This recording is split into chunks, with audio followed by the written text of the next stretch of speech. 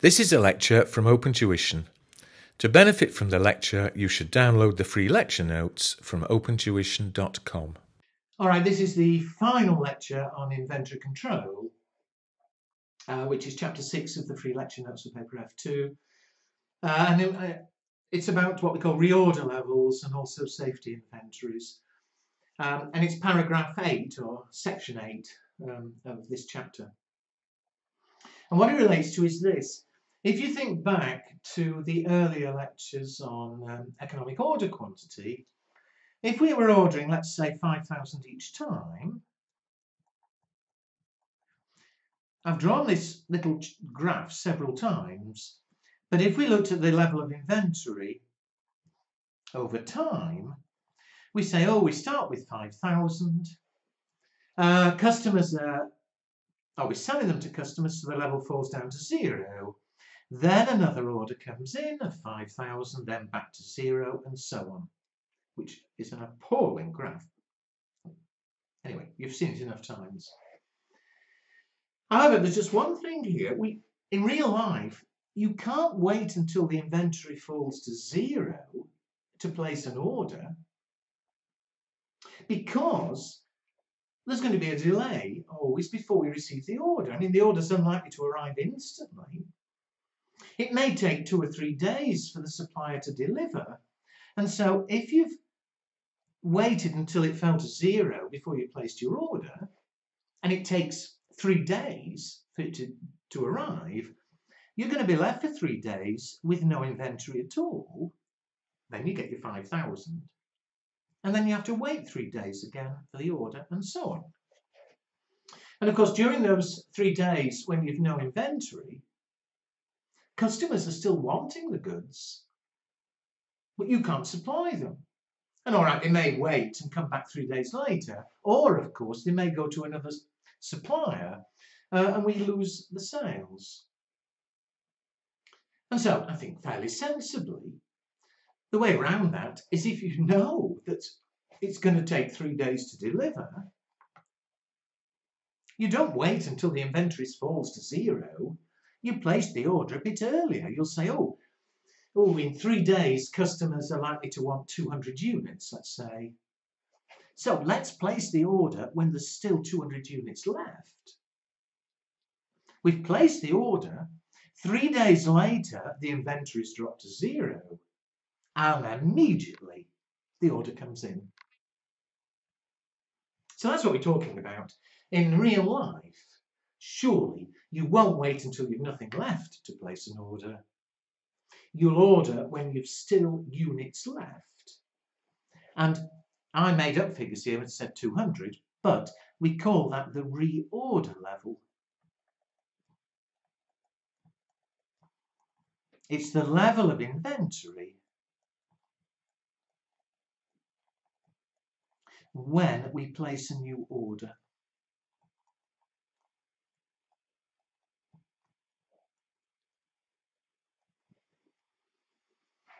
And so let me show you what I mean. The calculations here, insofar as they are very easy, provided you understand what I'm getting at. But let's look at a couple of examples. First of all, example 5. A company has demand from customers of 100 units per week. The time between placing an order and receiving the goods is 5 weeks, and we call that the lead time. I don't need to write down the definition because it's there. The lead time is the time it takes between placing an order and actually receiving the goods. So here it takes 5 weeks before we actually get them. It says, what should the reorder level be? So as I just explained, how many units do we need to still have in inventory when we place the order to avoid running out? Well, surely, if it takes 5 weeks to get the goods, we need to have enough left when we place the order to be able to supply customers for 5 weeks. And if the demand is 100 units a week, well, we need a reorder level 5 weeks it'll take. Customers are demanding 100 a week. So we need to reorder when we've 500 units left. Be careful on your words. In the earlier lectures, we were looking at the reorder quantity. How many will we order each time? Here, I'm not looking at how many we're placing the order for. We could do E or Q calculations on the economic order quantity calculations. Here, nothing to do with it. It's simply how many do we still need left in inventory when we actually place the order, and we need enough to keep being able to supply customers over the lead time between the date the order is placed and when we're going to receive the goods. All right, let's move on though. That's all nice and straightforward, I hope, except in practice, you're never going to be certain of how long it'll take them. It might take them about 5 weeks, but maybe it might take slightly longer, slightly shorter. Or even if we were sure it was going to take 5 weeks, the customer's demand, it might be on average 100 units a week, but sometimes the demand may be a bit higher, sometimes a bit lower. So if we were to start a reorder when we had 500 units left, that should on average be okay. But there could be times when customers wanted a bit more than 100 a week, and we'd still end up running out. And so to be safe, we may decide to reorder when we've got a bit more than we think we'll need. Look at example 6. A company has a demand from customers 100 units a week. The time between placing an order and receiving the goods, the lead time, is 5 weeks. But we have a policy of holding safety inventory of 100 units. So although, essentially it's the same example as number 5, we should be okay ordering when we've 500 units left. Just in case things go wrong, maybe it'd be a good idea to order when we've a bit more. And so the amount we'd order here, the reorder level, it would be the amount we think we're going to need, 500, the same reasons as before, 5 weeks, 100 a week. But just to be safe, in case things, there was a delay or something, we'll make sure that we reorder when we've 100 more than we think we need. We'll reorder when we've 600 units left. And so when the new order comes in, on average, we still have 100 units left there.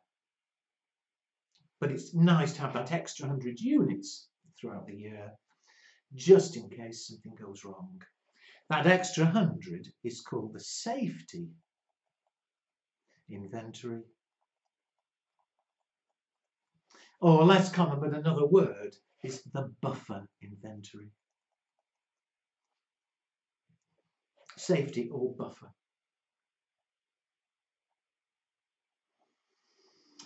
Example 7. A bit of a variation here. Demand from customers is uncertain and is between 70 and 120 units a week. So instead of just talking about an average here, it's anything between 70 and 120 units a week. The lead time is uncertain, and that's between 3 and 4 weeks. And it says, what would the reorder level have to be if we are never to run out of inventory?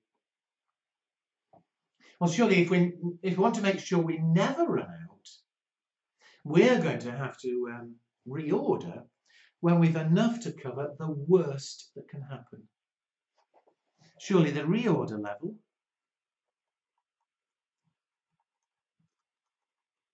what's the worst that could ever happen? Well, as far as the lead time is concerned, the worst it could be is 4 weeks. So the maximum lead time, 4 weeks. So if we're never going to run out, whatever happens, we're going to have to make sure we've enough to last us 4 weeks. As far as the demand per week's concerned, well, again, the worst that can happen is the maximum demand here per week, which is 120. And so there are plenty of times we won't need that many. If we want to make sure we never, ever run out of inventory, we're going to need to reorder when we've 480 units left. So again, arithmetically, obviously very easy, but I hope it's making sense, and obviously read the question carefully. Just one more thing though. Although that's the worst that could happen, 4-week lead time and a demand of 120 a week, and therefore 480 units when we reorder, makes it certain we'll never run out. There'll be plenty of times, that's the worst that can happen, but there'll be plenty of times when the lead time will be lower. The lead time might only be 3 weeks. So although I ordered when I had 480 left, we wouldn't actually need them all. And equally, the demand per week. The worst can happen is it's 120, but some weeks it might only be 70. And so either way round, there will be times when we've placed an order for we placed an order when we'd 480 left, but didn't need to use them all, so there was still some of them left when the new order arrived. And example 8, demand from customers is uncertain, it's between 70 and 120 a week. The lead time is uncertain, it's between 3 and 4 weeks. And we reorder our ordered quantity, we order 1,000 each time. And it says, what's the maximum inventory level going to be? We already know our reorder level is 480. I said a minute ago, there are going to be plenty of times when we don't need all 480, and that we've still got some left when the new order arrives. What's the minimum demand over the lead time?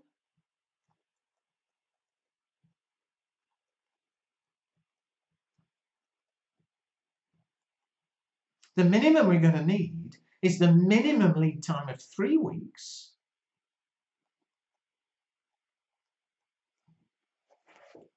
times the minimum demand per week.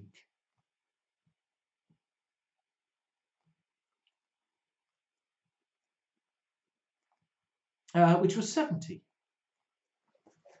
So the maximum we're going to need is 480. That's why I reorder when we've 480 left. But the minimum we'd need, on occasions, all we'll need is 210 units. Now think about this. If you reorder when you've 480 left, if they demand 480, then when the new order arrives, the level will drop to 0. Sorry, to make it more clear. We reorder when we've still 480 left. Sometimes we will need all 480, drops to 0, and then the new order comes in with 1,000. Other times we won't need all 480. So we reordered when we've 480 left. But it may be that while we're waiting for the order, customers we only need 210 units. And therefore there is still some left when the new order arrives. And he says, what's the maximum inventory going to be? Well, surely the most that could be left when the new order arrives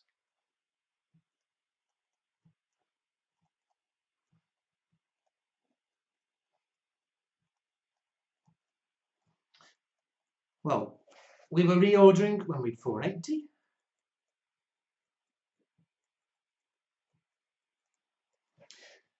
The worst that the best, whichever way you look at it, but the minimum demand over the lead time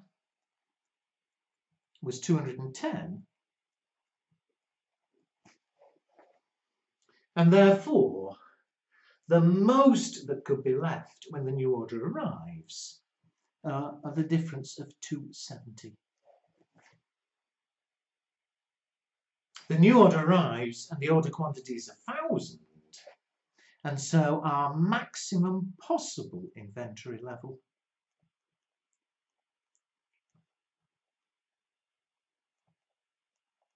is the 270 that the maximum that could be left, plus the 1,000 in the order quantity. So 1,270. That's the most that we could ever have in inventory. So have a think about those. As I say, all of those are arithmetically easy, but the more it makes sense, the less it's a question of actually learning, apart from the terminology. So we've done a lot in that chapter.